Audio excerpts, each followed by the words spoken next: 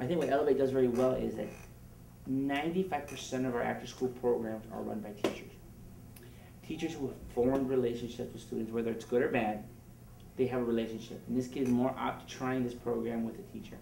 And so what the program does is it allows teachers to be very creative and step outside of the classroom. In the garden, students get a chance to interact, develop socially. It's a lot of the students that are here now, they're coming even after programs have finished because some interest in them has been piqued.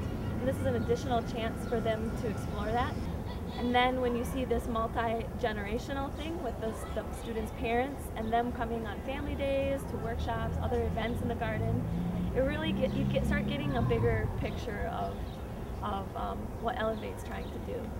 I am the school home coordinator. I'm also a student advocate, and I work with parents. I organize adult education for the parents. We have a GED program here, and we have English as a second language program also for the evening.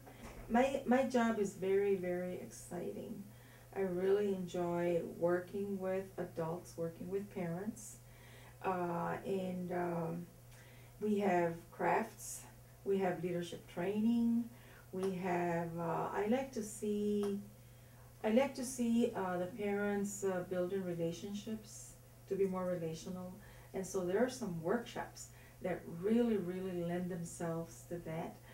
You know, I have a parent now who is enrolling in college. And this is someone who had to start from GED, you know, they didn't even have a high school, but she's now in college, and that's 4 years of her being in our programs and seeing her become a leader.